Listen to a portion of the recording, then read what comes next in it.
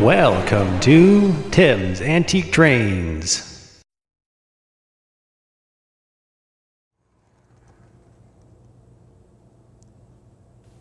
Hello. Today on Tim's Antique Trains, I'm going to try to get this innocent-looking HO switcher to run.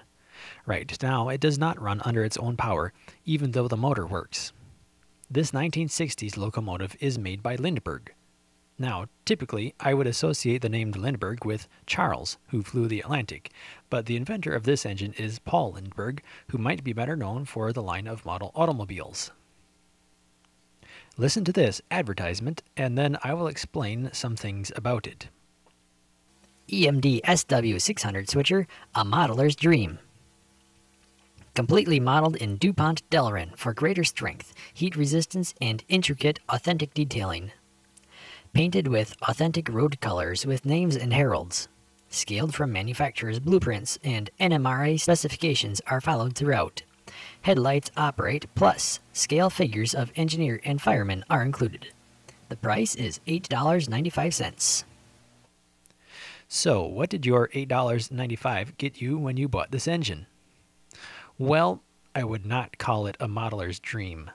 Now, it looks nice. It seems to have accurate paint, and although it is more accurately an SW1, not an SW600, it is within a couple scale feet of the full-size engine for those rivet counters. So they made a nice-looking engine. However, this might be just one of the worst drive mechanisms ever made. It's kind of a mechanical nightmare. Just take a look at what's inside. Starting at the bottom, the motor has a flywheel on one end, and the other end drives a small gear which then turns a giant gear above that. The giant gear shaft then runs over top of the motor and spins a pulley which originally would have had a coil belt. This belt then twisted 90 degrees and ran through a hole in the frame which slid inside this brass funnel piece, and then around both axles of the front truck. This belt is the only thing that holds the front truck in place also. What I need to do in order to make this operate is to remove the top shaft, which in the manual calls a jack shaft, and then remove the truck. I have to desolder one of the wires to the pickup so that my new belt can slip over the truck.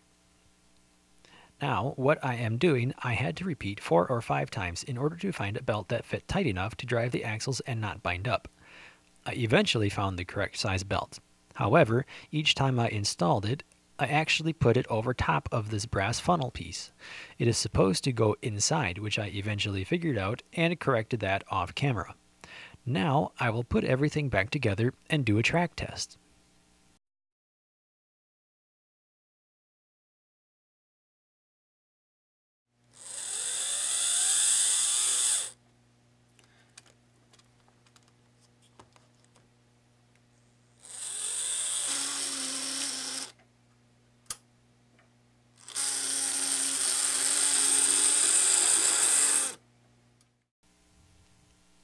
Now I got the belt installed correctly, and the shaft actually spins both axles. I'm sort of impressed. However, there is still one more problem. The back of the shaft is tapered to a point and rides in a brass bearing on the cab side of the large gear. The tower that supports this bearing is bent a little, so the shaft will pop up and not mesh with the motor gear, causing it to skip or stop altogether. I was able to sort of repair this by heating the Delrin frame and bending the tower forward just enough to get the shaft to stay in the bearing. I may have to glue the bearing in place, as it still could pop out of place, but let's see if this thing actually goes. I oiled the motor, but the bearings are pretty well shot. It squeals if I rev it too high.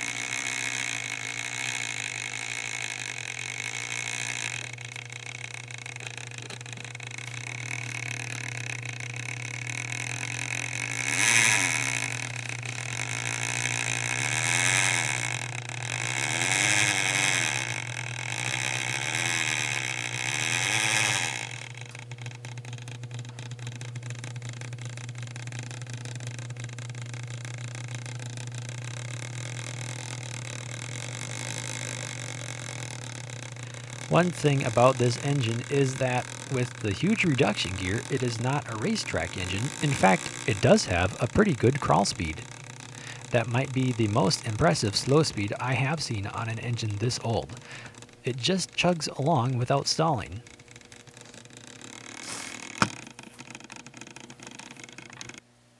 Well, that's it for today.